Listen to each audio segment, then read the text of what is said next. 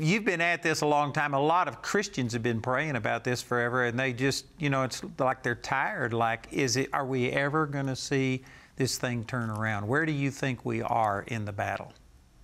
Well, number one, it is the prayers. The older I get, the harder I work. It is those prayers that I know are being answered. There is no way that we could be situated where we are now without those prayers. The odds are just too much against it. It seems too impossible. I really think we will look back a few years from now and say, how in the world did that happen? Only God could have made this miracle happen.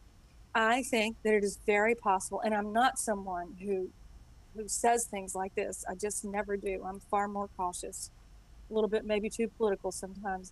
But I think it's very possible that we could damage, overturn, erode, over just damage Roe versus Wade enough next spring that every state is now emboldened to pass laws that protect the lives of unborn children. So what does that mean?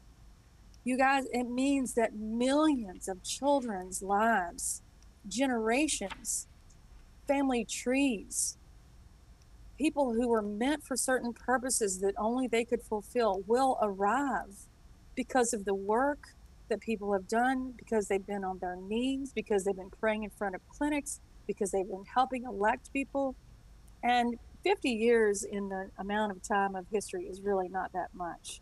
So, but we do know that every moment that passes, more children die. So the sooner this happens, the better. And I really am not kidding. I think this is really possibly around the corner.